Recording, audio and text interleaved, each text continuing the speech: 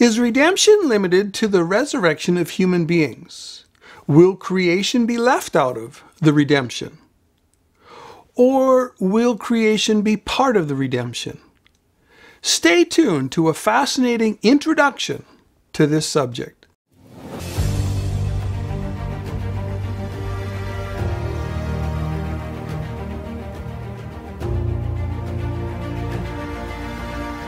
Hi there, I'm Lee Brainerd. Welcome to Soothkeep and another edition of Prophecy in the Crucible. My mission is truth, truth at any cost, truth above every other consideration. Now, the subject that we're looking at today, of course, is the redemption.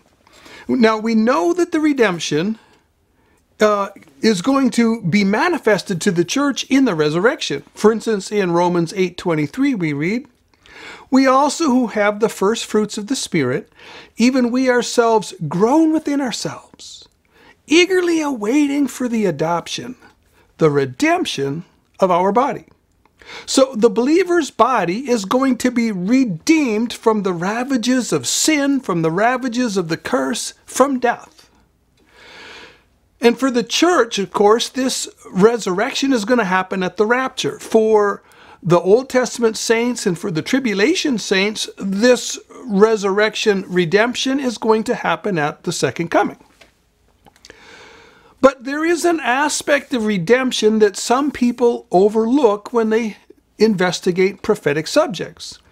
And that is the redemption of creation.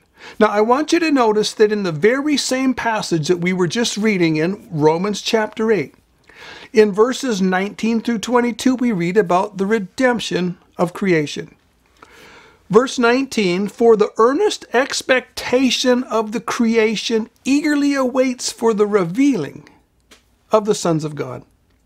For the creation was subjected to futility, not willingly, but because of him who subjected it in hope. Because the creation itself will also be delivered from the bondage of corruption into the glorious liberty of the children of God.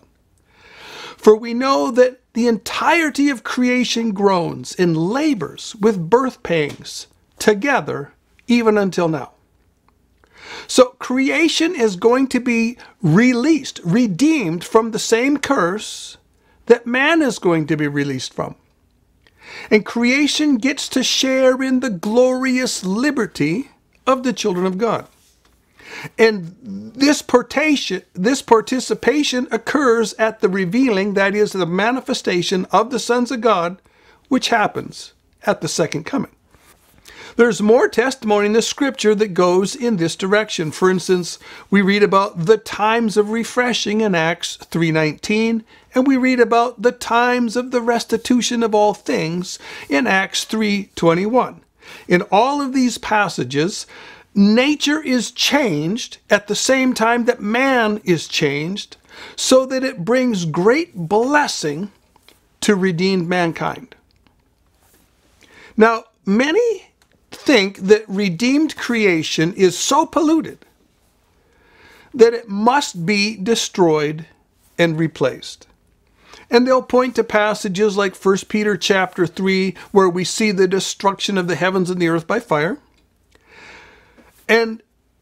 But what they're missing is that the destruction in this passage is parallel with the destruction of the flood. And it doesn't demand or teach or imply annihilation. If you think about it, now the flood completely destroyed the earth, but it didn't annihilate it. It was still here. It was just greatly changed by judgment. And at the second coming, the earth is going to be greatly changed by the judgments of fire and the great shaking. Now, folks will also point to Revelation chapter 21, verse 1, where the new heavens and the new earth are mentioned after the 1,000 years. But this location doesn't prove annihilation. It doesn't prove the replacement of the current heavens and earth. The replacement in the sense of one ceases to exist, one set ceases to exist, and then another set comes into existence. The location here only reminds the readers of the fact and the necessity of a new heavens and a new earth. Now, and the location here also makes sense because the New Jerusalem cannot come down from heaven until two conditions are met. The first is that the earth has to be renewed, and the second is that the 1,000 years have to be finished. Now, in the context, we just finished discussing the 1,000 years, and so the new heavens and the new earth is brought in just as a reminder that that condition is already fulfilled too.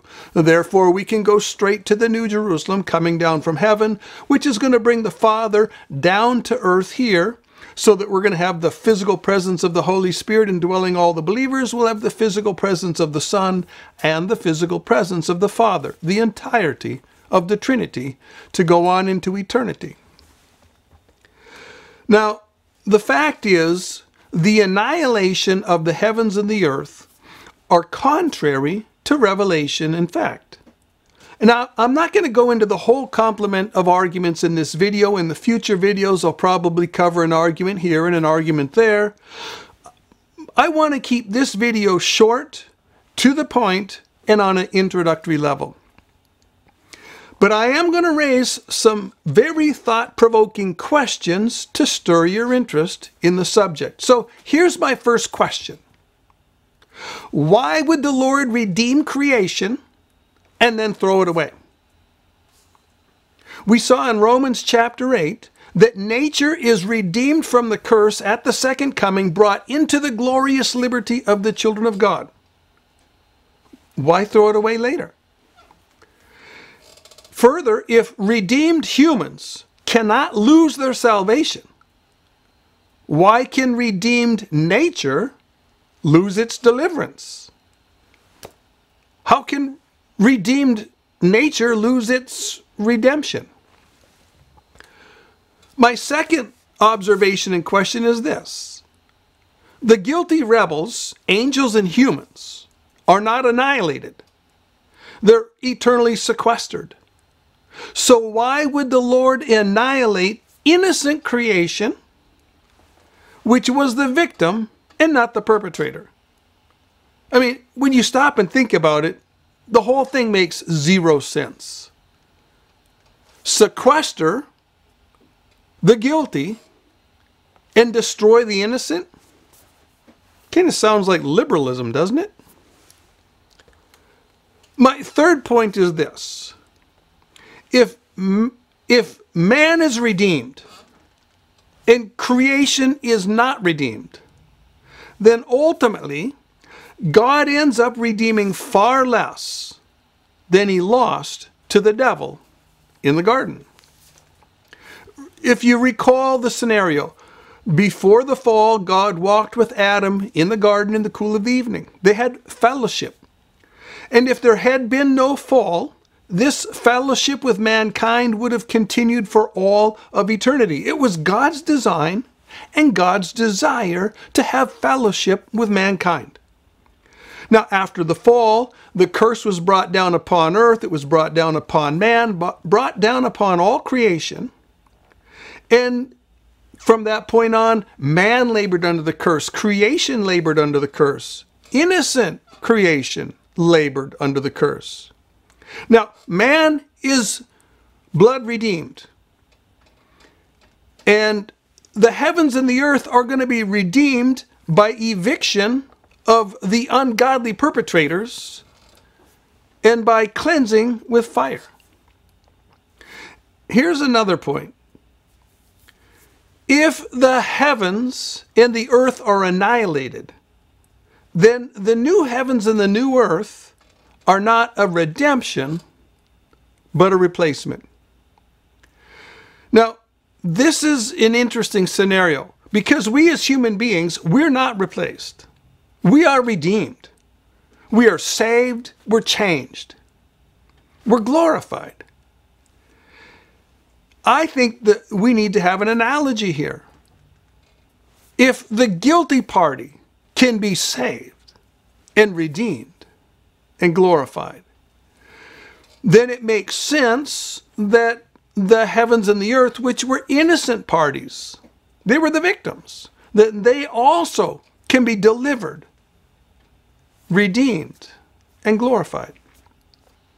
Now, this is just a sampling of the reasons why I am convinced that the new heavens and the new earth are a renovation and not a replacement.